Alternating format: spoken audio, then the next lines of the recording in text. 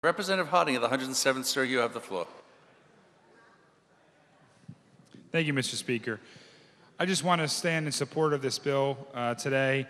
I want to thank Representative Kupchik, the ranking member, as well as the chairman, Representative Butler, for all their work on this particular bill. 8-30G is something that has seriously impacted my community over the past year. We had a 6-story building come in, an application for a 6-story building that was 8-30G application. We have a 3-floor or 3-story height limit in our town. It was double the size. It would have been a monstrosity in an area of our district where we were working for years to construct it in a certain manner. Luckily, we had a developer that was willing to work with us, and they've reduced the height.